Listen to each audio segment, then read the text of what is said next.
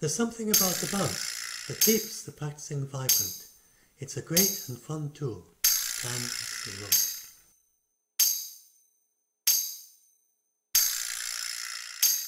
Their rise and fall incorporates a gravity bounce. It feels like having your own conductor to help you keep in time. Martin Walker, Sound on Sound magazine. Bounce and Tune Smithy are fully accessible for deaf and blind musicians and anyone who needs high contrast visuals. I'd just like to say that I think this concept is fantastic. I've been a pianist for 23 years and I'm also profoundly deaf. Some of the complicated polyrhythms I've encountered have led to much hand-wringing and hair-pulling, such as 5/3, 7/8, 6/8, etc. This visual approach makes it so easy to see the rhythmic interplay and to clap it until it becomes eternalized. Thank you, Kyle Thomas.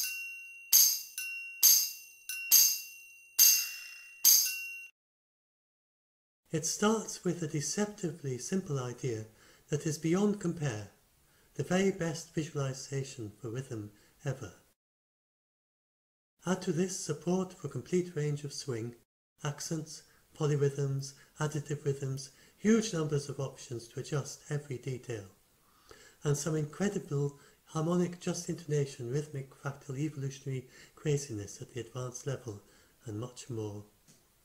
Quite simply, the most remarkable metronome for music study. Aaron Wolf, guitar teacher.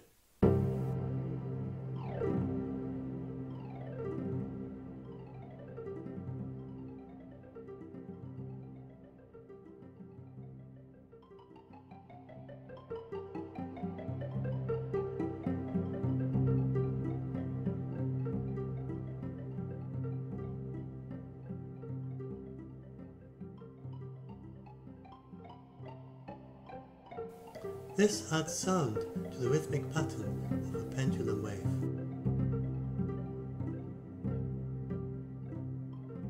Find out more about this rhythm in my Pure Tones for Healing article on Science 20.